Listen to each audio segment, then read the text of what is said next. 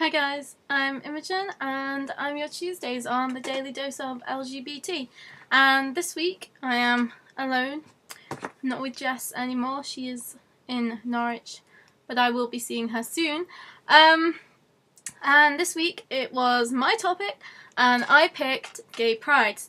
This is because in about 3 weeks I will be going to Brighton Gay Pride, which is one of the biggest gay prides in England. And I'll be going down there. I'll be camping for about a week with Jess and my best friend, and it's going to be absolutely awesome and I cannot wait. So gay prides, I definitely recommend you attempt to get to one. I mean, last year I went to like 5. This year I think I'm only going to 2, but it is a great chance to meet up with like old friends and their friends and people you've never met before if you've been talking to them online.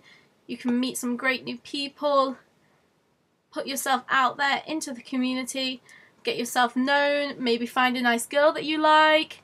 They're definitely fun. There's definitely good things on the stages, comedy acts, singers, dancers, everything. There's drag queens and kings, and there's all sorts of stalls, refreshments, and you know what? They're just fantastic. And usually there is like a parade before, but I've never actually been to one of them because usually they're in the morning and I'm not usually awake.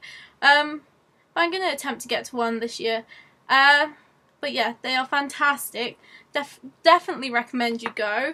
Definitely recommend you take your phone to save people's numbers and take all the necessities that you need to take. Don't be silly and think you're going to get away with just taking yourself.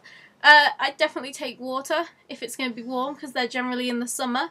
I'd also take a rain cover thing in case it rains like it did at Sheffield Pride last weekend when everybody got completely soaked.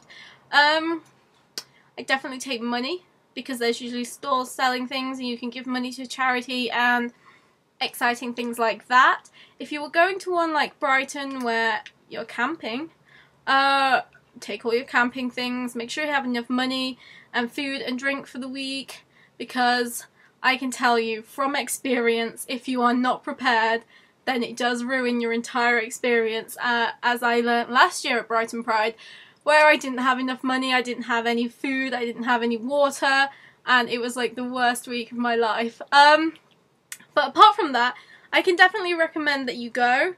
Try it out, drag along a friend. If not, I'm sure you could go by yourself and manage to make a ton of new friends by the end of the day. You're just there with like-minded people and it's fantastic. I don't know how it works in America really. I'm guessing they only really do them in the big cities. I'm not really 100% sure. But if you've been to any or you're going to any, comment down below and tell me about them because I want to know what your Pride experience was, and I hope you guys have a fantastic week, and I will see you next week. So, bye!